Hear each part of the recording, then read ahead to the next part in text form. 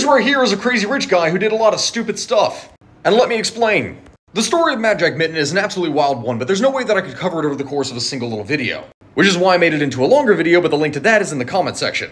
Either way, allow me to just tell you one of the things that this guy did. He was an aristocrat in England in the 1700s, and he inherited a stupid amount of money from a very young age. And what does an English aristocrat who makes a ton of money at a young age do? Well, he blows it on really stupid stuff. Like, one of the things that he did as an example is that during a party, he rode a tamed bear into it, got mad that it was moving too slow, and proceeded to kick it with his spurs. Because you know when you're riding a horse and you want it to go faster, you jab the pointy bits on your boot into it to make it move. The bear did not like this. The bear understandably got mad, proceeded to attack him, and then had to be shot in order to put a stop to it. All because he wanted to show off to his guests. But please check out the full video because there's simply too many of these stories to tell.